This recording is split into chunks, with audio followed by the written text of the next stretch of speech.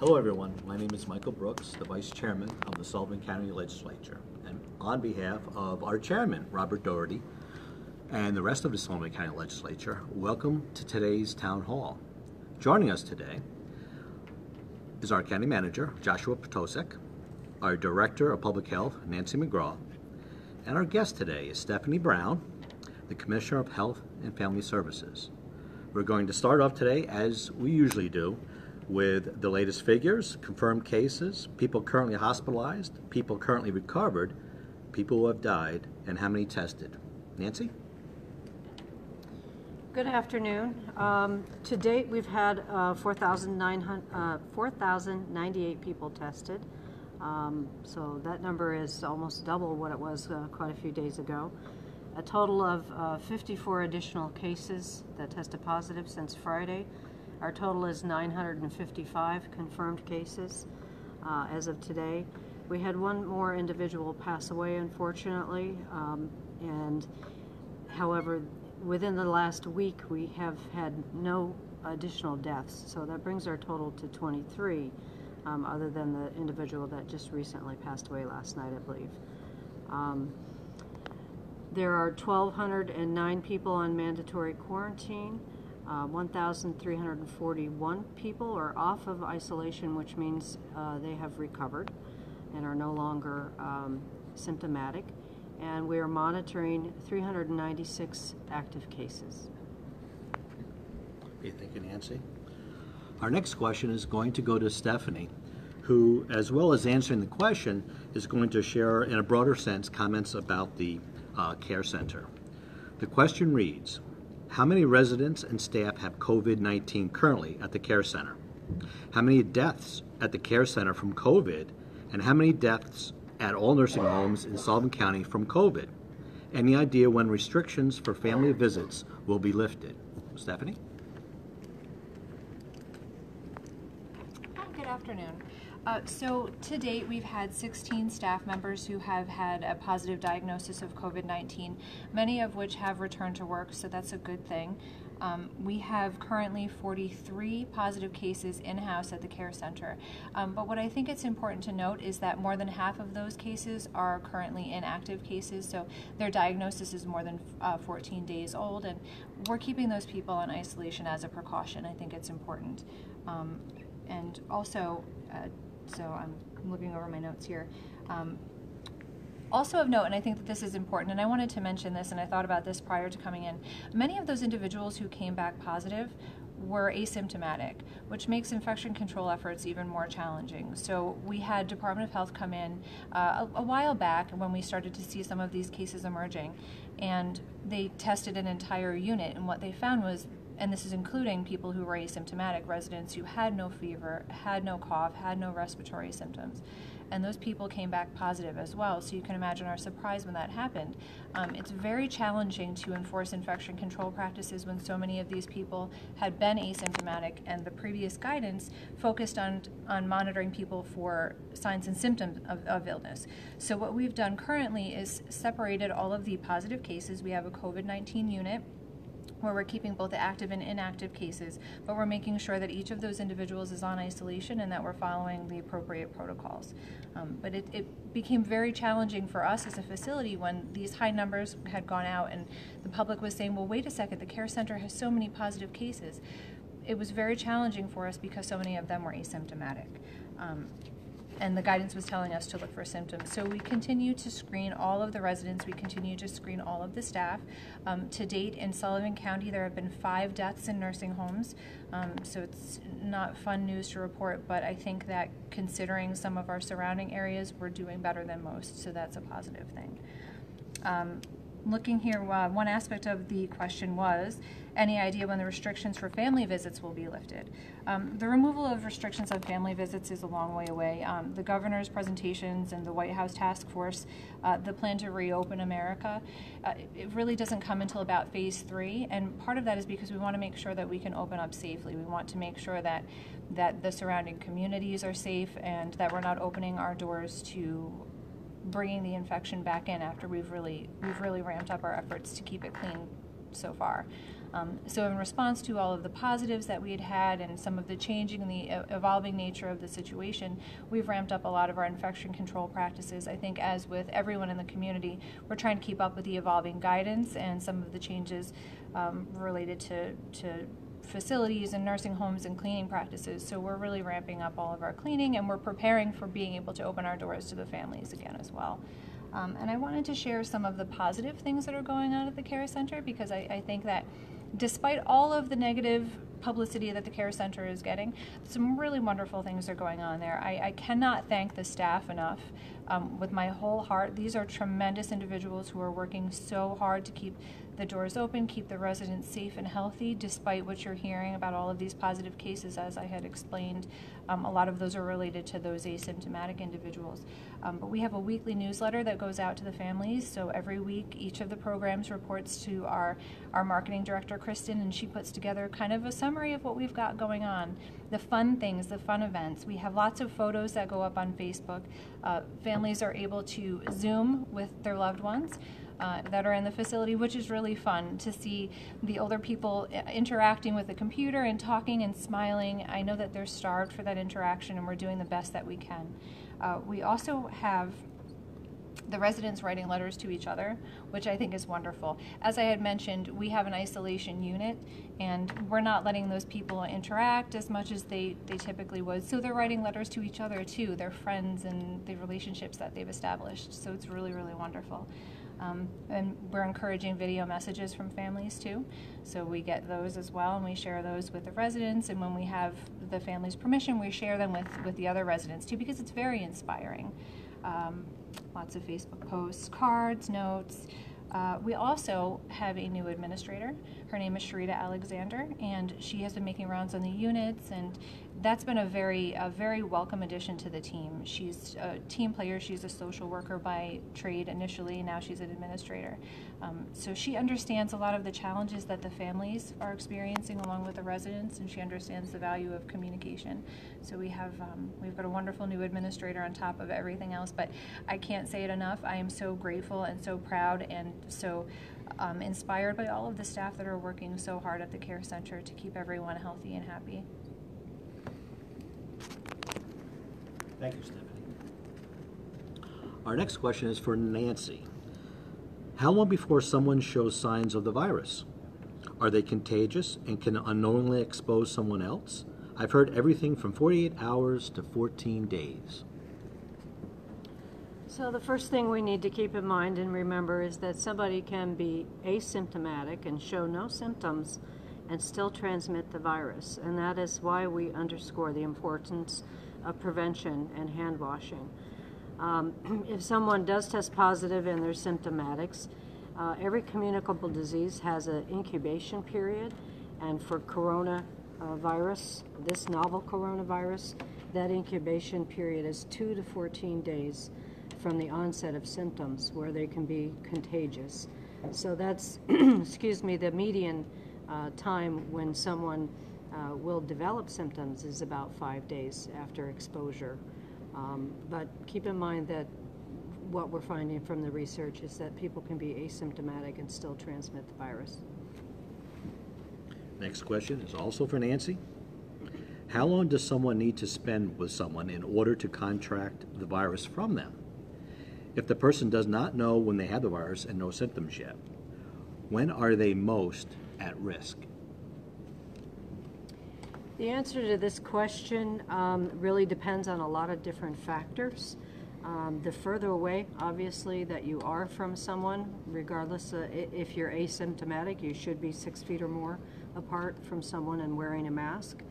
That's why the mask guidelines are in place, because of what we're finding. The less time you spend in close proximity to someone, the better, especially if you're not wearing a mask. Hand washing is very important. Obviously, you're more at risk if you're spending time with someone and neither one of you are wearing a mask or not practicing social distancing. And this is especially true, you're at higher risk if someone does display symptoms of cough, fever, shortness of breath, or some of the other symptoms that have recently been added to the CDC's case definition. So it really depends on how close you are, how much time you are in close proximity to somebody. It depends on other factors like one person's underlying health conditions, their age, the strength of their immune system. And so because there's so many unknowns, we want to just underscore again the practice good hand washing, wearing a face mask, and social distancing. Okay, next question is also for Nancy. It kind of follows the same thought process as the last couple of questions. And it reads, is 14 days the amount of days someone is contagious after they contract the virus? And do people who are positive get retested in 14 days to see if they are free of the virus? So yes, the answer is someone can be contagious 2 to 14 days after they test positive. They can also be contagious when they're asymptomatic, as we just said before. Retesting before returning to normal activities or essential work was the CDC guideline and recommendation about a month or so ago in terms of being retested to see if you're still positive or if you're negative after you've initially tested positive. But until testing becomes more available, retesting everyone may be dependent really on the availability of testing as well as on the policy of the employer. Some people might continue to test positive for longer periods of time than others after that 14 days once they've been positive, depending on their immune response and other factors. CDC is investigating to determine if you can get sick with COVID-19 more than once, and at this time we're not sure if you can become reinfected. Until we know more, please continue to take steps to protect yourself and others. And everyone is working very hard from local, state, and federal partners on developing guidelines for safe reopening and having it being guided by research. Okay, our next question is for our county manager, Josh. I am hearing that the county is going to allow summer camps and bungalow colonies to open, including those which tend to be used by people from other parts of the state.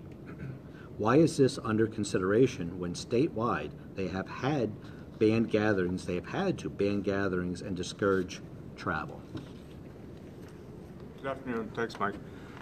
As we've kind of stated before, we're sitting here in the early part of May 4th, not having a crystal ball, knowing what we will look like in terms of the virus at the end of June. So we're taking a very cautious stance on whether camps can open or not. We are planning in conjunction with the state and camp owners on how that would look if they were able to be open. But I thought it kind of important to kind of go over, because camps are, like any other business, going to be regulated by the reopening plan after New York on Pause expires on November 15th. May 15th, sorry. So the New York State has been going by CDC guidelines, but the governor today announced some state requirements for regions to be able to open. And so there's 7 various items, such as a 14-day decline in hospitalization rates, at least 30 contact tracers per 100,000 people. So there's 7 of those requirements that the region would have to meet before they could start to reopen.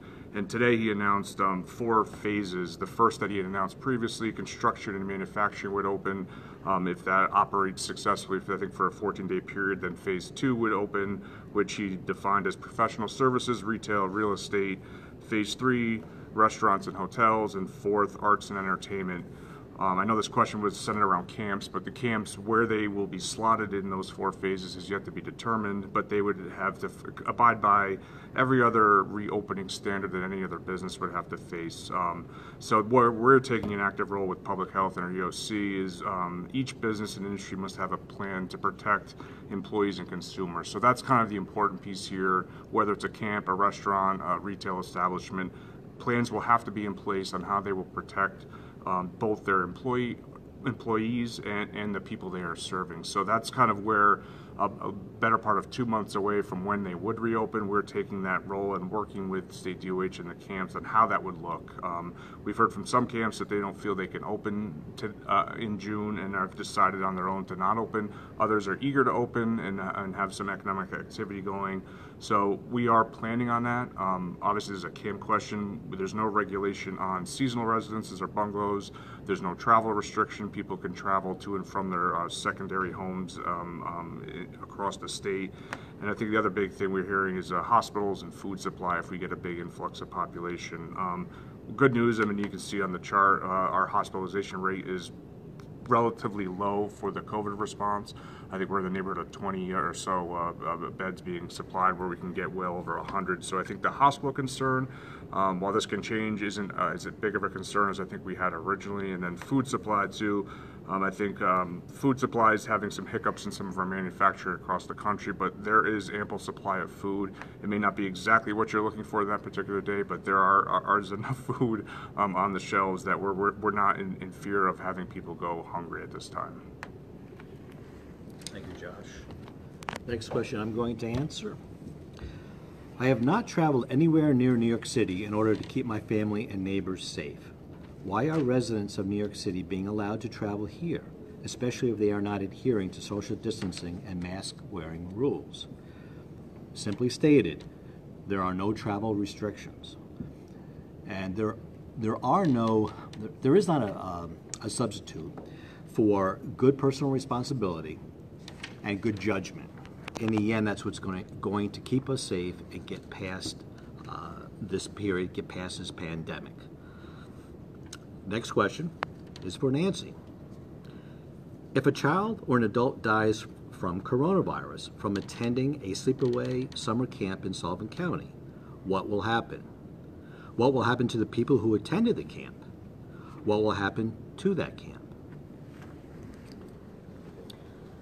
I think this question is valid, but it's also based on a lot of what-ifs in terms of camps opening. So I want to talk about some of the planning and prevention that's taking place now in terms of taking measures that will prevent scenarios like this from happening should camps be permitted to open. So as we said in previous town hall meetings, children's camps are regulated by the New York State Department of Health, and they're issued permits and allowed to open by the State Health Department. We are waiting on a decision from the State Health Department and the Governor's Office regarding children's camps. In terms of planning through the Emergency Operations Center, we have requested that a district office representative that is very familiar with children's camps and all the regulatory issues join us at the EOC and be part of our planning. That is from the district office in Monticello. So that will be happening imminently. In the meantime, we've had ongoing conversations anyway as a routine part of our planning and business operations throughout this emergency with the district office and the State Health Department regarding camps. We want to make sure that in the rollout of any planning that allows any types of camps to open, as discussed earlier by Josh, that there will be safety plans that are required to be submitted prior to consideration for camps opening, should that happen. And that would include things like identifying and quickly isolating anybody with symptoms and having a plan to provide emergency care, isolation, and anything else that's needed. Okay, next question is also for Nancy. Is there a system where businesses that may have positive cases can have their employees tested? For example, if a restaurant has staff who make deliveries, do you think that they all should be tested first before going to people's homes? Testing is still in short supply, but as it is starting to improve and as testing becomes more available, there will be opportunities for businesses to encourage their employees to get tested. Currently, we're still testing for the most part symptomatic people and not people who are asymptomatic, although there are some providers who are starting to do that. We are going to update our list as of today and get that out of all of the healthcare providers in Sullivan County that are offering testing and what the guidelines are in terms of what you need to be screened for and whether you can get tested if you're asymptomatic as well as symptomatic as a priority.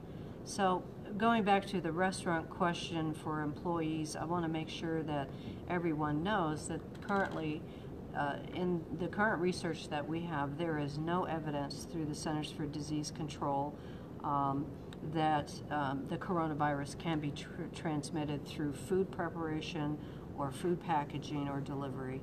It's very safe and there's almost no risk. So if someone is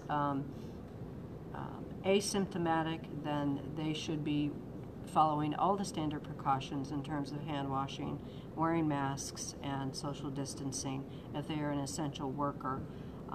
Anybody who is symptomatic should not be working. Thank you, Nancy. Next question I will address, and it reads, I was told that the Sheriff's Office cannot enforce Governor Cuomo's executive orders with a criminal arrest. So what is the sense of calling the state hotline or law enforcement if there are no penalties for it?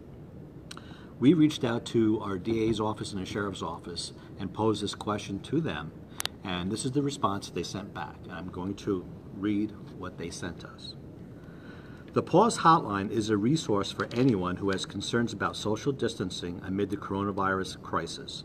The hotline refers complaints it receives to local law enforcement agencies. These agencies are available 24/7 to investigate these reports. So far, we have successfully resolved reports through education. Presenting information with respect to the governor's orders and educating people as to the need for social distancing and resources that are available to them has been the most useful tool at our disposal. While the governor has stated that there is currently no penalty for failure to wear a mask in public, we remain committed to taking best practices seriously, and we will continue to observe and educate. We encourage anyone with serious concerns about public safety to continue to reach out to us, whether directly or through the Pause headline.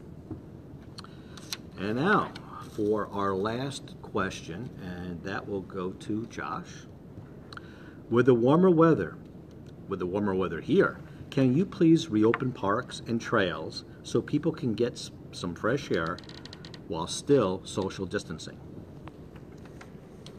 Yeah, so county-owned parks, I've kind of given some guidance in asking for department heads to across all county operations on how, similar to businesses, how would they reopen for public use and public interaction. So this would be part of what all the other departments what they're looking at, whether they need physical structure changes, more PPE, how are they going to want to test employees coming into the building before they come to work. So that's obviously going to be very dependent on the office. Some offices have a lot of public foot traffic, some have very little. Obviously the parks have a lot of public interactions, so that'll be looking at with our department head there to see how they would recommend that parks can be safely reopened. Obviously we're probably not going to make any decisions until the May 15th date, but certainly after that we hope to have plans on for every office across county government how we can open and operate safely to serve the public. Thank you, Josh. And that is it for the questions today. I'd like to thank Josh Potosik for joining us, Nancy McGraw, and for our guest today, Stephanie Brown. Thank you for coming.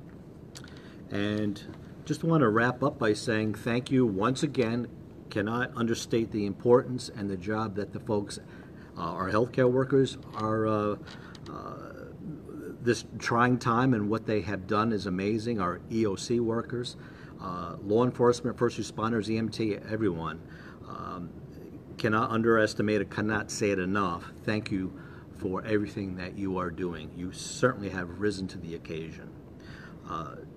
Time is our best friend with respect to getting through this pandemic. I'm sure anyone who's watching or reading any of the media, you'll see that we're learning little bits of information all along the way. And we just ask that you continue to have patience as we wait we will get through this. And as I mentioned before, there is no substitute for good, sound judgment and personal responsibility. And with that being said, thank you for joining us. Please continue to send your questions. And have a good afternoon. Be safe. And bye for now.